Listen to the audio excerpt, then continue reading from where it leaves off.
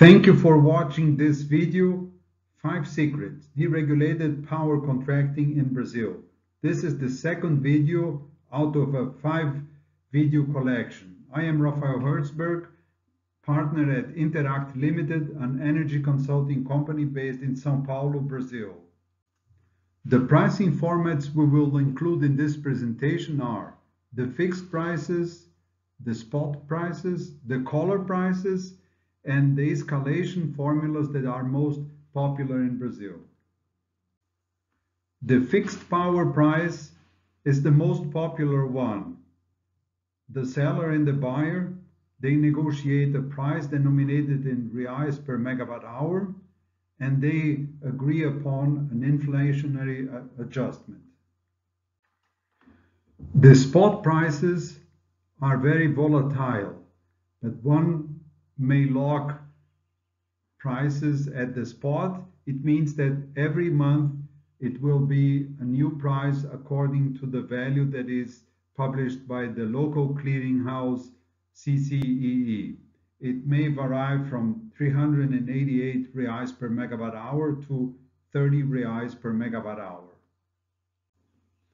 The collar arrangement is shown in this slide. The buyer and the seller, they agree upon a floor price and a ceiling price.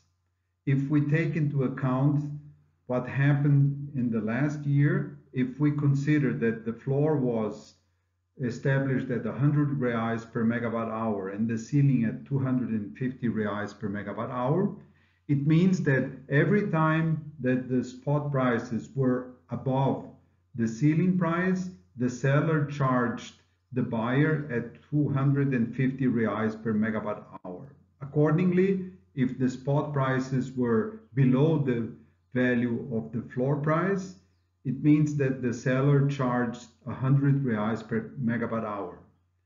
After slightly more than a year, it means that the average price that the buyer paid for the seller is shown in the dot line that is designated as actual result.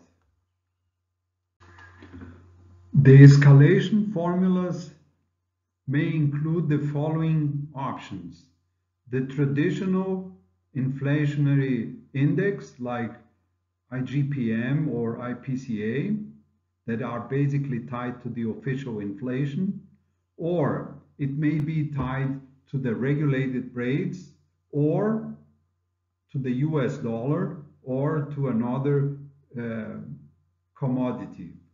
So this basically depends on what is negotiated between seller and buyer. We have locked more than 600 million US dollars along these years since the inception of the deregulated markets in Brazil. And one thing we can say for sure, it's about risk management. And this is very sensitive to each specific company or institution, because I would say that in each case there might be a different portfolio strategy, and each case you have a different situation when it comes to identifying and allocating risks.